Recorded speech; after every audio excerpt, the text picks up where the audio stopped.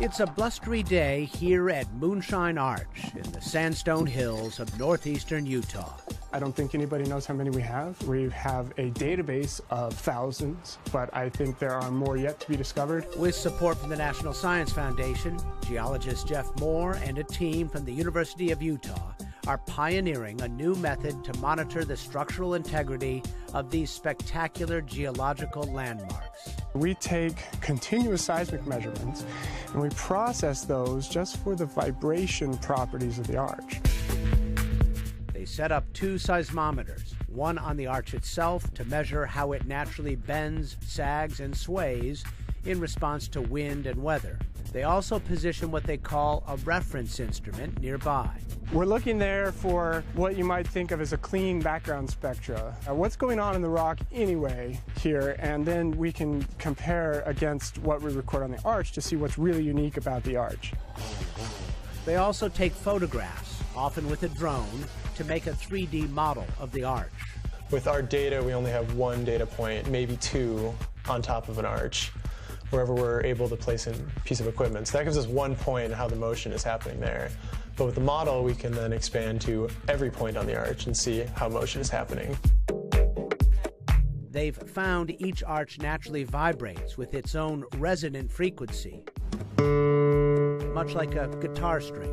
Right now, as the wind blows that arch, you can think exactly like that wind is plucking the guitar string, and the arch will be vibrating back and forth. The frequencies are too low for the ear to detect.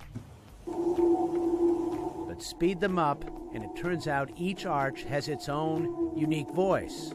Moore even created a website dedicated to just this. Yeah, some of them have a beautiful set of tones that come together to form a really nice rumble. It really resonates with some people, me included. The team travels to arches across the state, setting up instruments and letting them run overnight to gather baseline data. Once we establish a new site like we're doing today, we just come back for a really short checkup where we'll make an hour-long measurement, do a quick processing and see, have the frequencies changed from when we measured before. Their method is called structural health monitoring. It's an up-and-coming way for land managers, like park rangers, to assess what's going on with an arch that may be failing. Say, for example, that a chunk falls off the bottom of an arch one day. Then the question will come up, is the arch collapsing? Is it safe to allow people to use that trail, for example? Or shall we change everything? Shall we restrict people? What shall we do? Now, we haven't come upon that scenario.